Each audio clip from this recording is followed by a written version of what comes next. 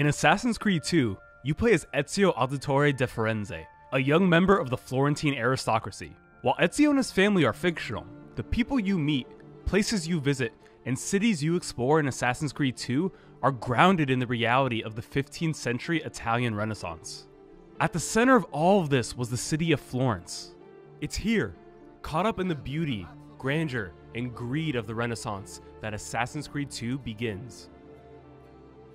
Join us as we explore and learn about the most important people and sites throughout the city. And remember, if you're looking to visit or revisit Ezio's Florence, you could sign up for Uplay Plus and get access to Assassin's Creed 2 along with more than 100 other Ubisoft titles. Our first stop along our tour of Florence is the city's massive Cathedral of Santa Maria del Fiore. The building is commonly referred to as the Duomo, which means cathedral. Florence's cathedral set the standard in terms of sheer size and engineering innovation of its time. The project was begun in 1296 by an architect named Arnolfo da Cambio and wasn't finished until 1436, 140 years later. The Duomo was overseen by more than 10 different architects, two of which, Giotto de Bondone and Francesco Talenti, constructed the nearby Campanile. Talenti, who overtook the project after the Black Death halted construction in 1348, expanded the size of the cathedral with the sole purpose of ensuring that Florence's cathedral would be larger than those of rival cities Pisa and Siena. As it turns out, size and pettiness were pretty important during the Renaissance. The building was almost too ambitious. While a majority of the cathedral had been finished by the beginning of the 15th century, the dome had yet to even begin construction because the cathedral was so big that no one could figure out how to build the damn thing. Eventually, an architectural design competition was held to find someone capable of executing the dome. A man named Filippo Brunelleschi won the competition in 1420. He invented a self-supporting double shell structure and wrapped the supports in chains to brace them. In 1436, construction was complete on what was at the time the world's largest dome. While you're taking in the cathedral, be sure to appreciate the facade, because Ezio never would have been able to.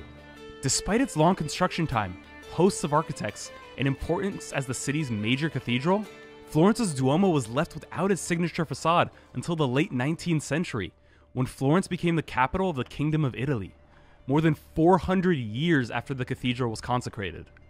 While the dome of the Duomo may have been Brunelleschi's most famous contribution to Florence's skyline, it's hardly the only mark he left on the city. He also designed the Church of San Lorenzo, the patron church of the Medici, the most powerful family in Florence and arguably all of Italy in the 15th century. The Medici rose to power in Florence as a wealthy banking family in the early 15th century. During Ezio's time, the head of the family was a man named Lorenzo de' Medici. As the de facto leader of Florence, Lorenzo employed some of the era's greatest artists and helped elevate Florence to one of the most culturally influential cities of the Renaissance. While history remembers the Medici kindly, their influence and power was seen as a threat by other Florentine nobles. During Easter Sunday services at the Duomo on April 26, 1478, the rival Pazzi family attempted to assassinate Lorenzo and his brother Giuliano. Lorenzo managed to survive the attack, but Giuliano was stabbed to death in front of an audience of thousands. The unsuccessful coup made martyrs of the Medici brothers, turning the city against the rival Pazzi conspirators. Francesco? While the Duomo was the city's religious center, its civic center was the Palazzo Vecchio, originally referred to as the Palazzo della Signoria. Despite its traditionally rough medieval appearance, the building was actually begun after the Duomo, and even had the same original architect Arnolfo da Cambio. The off-center tower was the result of da Cambio incorporating a pre-existing tower into the new building's facade. As they say, if it ain't broke, don't tear it down and build it again.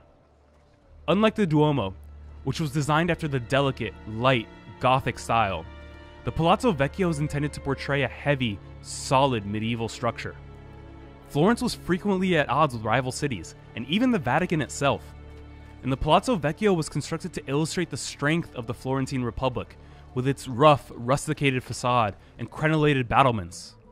Underneath the arches are a series of 9 painted coat of arms meant to represent the Florentine Republic. Ezio, I think I figured out how to make a man fly. Of course, you can't talk about the Italian Renaissance without discussing the epitome of a Renaissance man. Leonardo da Vinci. While Assassin's Creed 2 players know Leonardo as Ezio's gadget-making, codex-decoding friend, in reality, Leonardo was many things, including a painter, sculptor, architect, scientist, engineer, and much more. He was far ahead of his time in a wide variety of fields. But because of his wide range of intellectual pursuits, Leonardo wasn't especially prolific in many fields. While only a few of his paintings remain, what we have left are some of the world's most iconic, including the Mona Lisa and the Last Supper. While his drawing of the Vitruvian Man is one of the most recognizable sketches in history, and represents what Leonardo believed to be ideal human proportions. In real life, hospitals in Florence, Rome, and Milan allowed him to dissect and study human corpses. That likely means that having a friend with as high of a body count as Ezio would certainly have been beneficial to Leonardo's studies of human anatomy. I filled your blade with a bit of poison to start with. Should you run out, just visit a doctor. Poison? From a doctor? In high enough doses, that which cures can kill. Elsewhere in Florence, be sure not to miss the Church of Santa Maria Novella, which contains Masaccio's Holy Trinity fresco, one of the earliest examples of Renaissance linear perspective in painting, signaling the unity of art and science. It's also the site of the first religious attacks on Galileo, whose scientific discoveries were viewed as a threat to the church. Across the city lies the Basilica of Santa Croce, another addition to the Florentine skyline by our friends the Cambio and Brunelleschi. As the principal Franciscan church in Florence, Santa Croce was the burial site of some of the world's most famous Italians, including Michelangelo, Galileo, and Machiavelli. We've only just scratched the surface of the history of Florence, and thanks to the in-game database, you can discover more about the city for yourself. Not to mention the game's other major locations, like San Gimignano and Venice. Assassin's Creed 2 is available on Uplay Plus, so if you'd like to learn more, sign up and explore the Renaissance. For more videos like this, subscribe to our channel, and visit us at news.ubisoft.com.